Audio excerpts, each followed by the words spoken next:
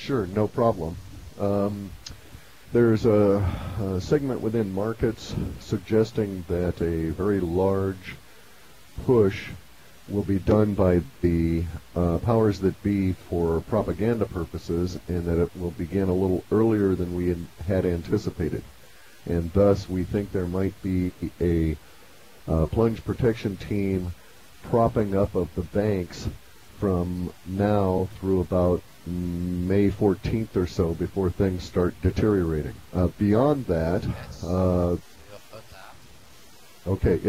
beyond that, the dollar is already under pressure, and we've got a pretty good timeline that extends out to about mid-August. And then there's with downward pressure on the dollar, and actually all currencies, a real upset within the currency structure itself. And this will relate to the Chinese counterfeiting of specialty gold coins, but it will also relate to some scandals coming out from within the banking community, further scandals and further emotional upset, distancing the banking and powers that be from the populace. And this will continue through to about mid-August.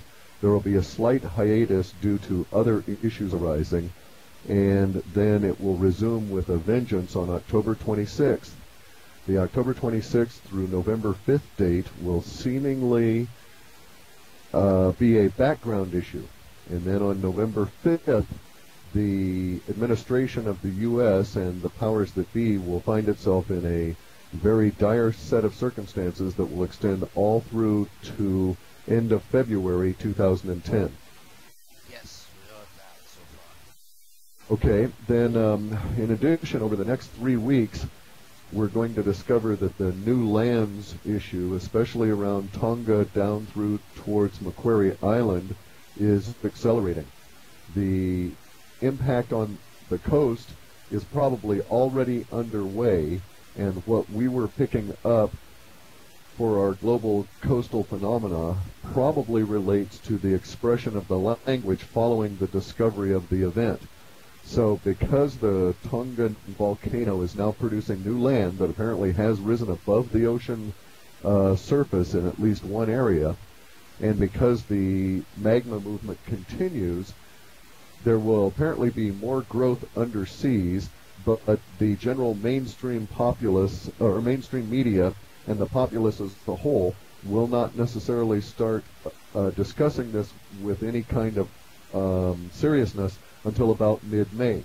But as we have surmised, the global coastal phenomena is well underway at this point and will be affecting us from May through into the fall, again with some level of seriousness. We expect to soon start seeing some level of disruption of Pacific coast ports as a result of the ongoing problems over these next 3 weeks in the southern oceans.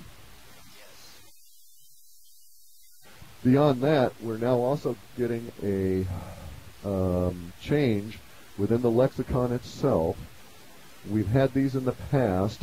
An example was when we started off in the year 1999 and into 2000, we had Bush administration allied with the corporations, which gradually broke up over time.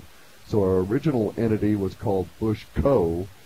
as the conjunction of those two, and it eventually came down to merely the Bushistas, which were the hardcore cadre that supported the right-wing neocon view. And over time, we saw that the corporations and the press had fallen away from Bush as a whole, and that was a change within the lexicon that we had to plot and take steps to capture. And at this point, we now have a similar situation arising. Yes, go on. We have a similar situation arising in that we have a new entity that we're posting about that we're going to call Omni-Humanity. We say this because it has a very large space component and is not limited to the planet Earth.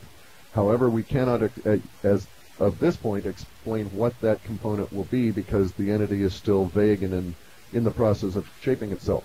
But there is a new phenomena that will occur within humans that we are describing as hyperchroniacs.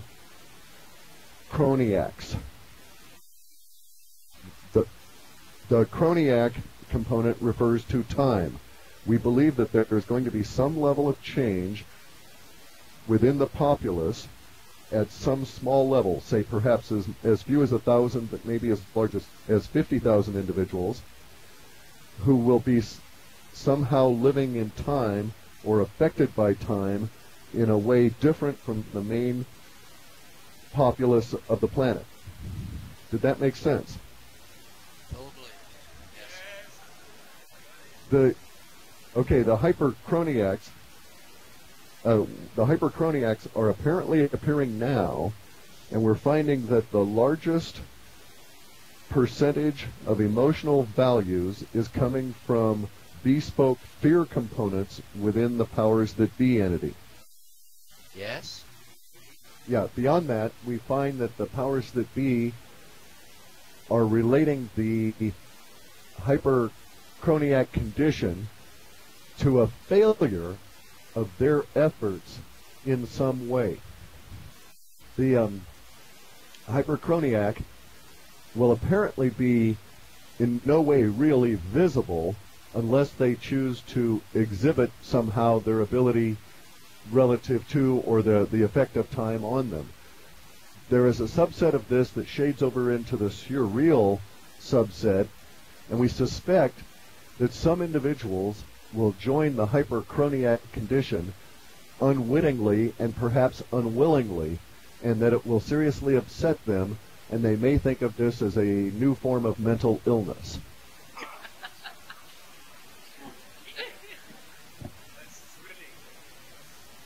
Yes, it sounds good. Not if you think you're crazy.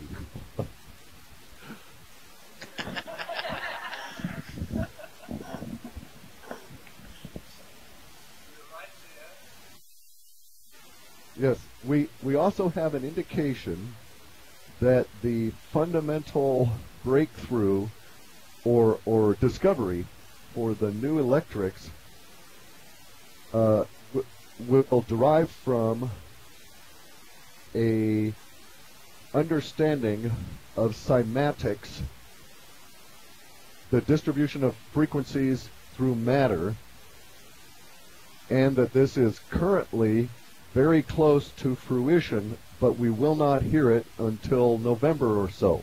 I do not think it relates to academia nor to the collider. However, the collider will be impacted by whatever the discovery is that is currently being encountered in the laboratories. Yes. So that's a good synopsis of what is posted, but much more within the text and a chart showing some of the progression of the problems for the Brits and the French this summer. Yes. So what you gave us now is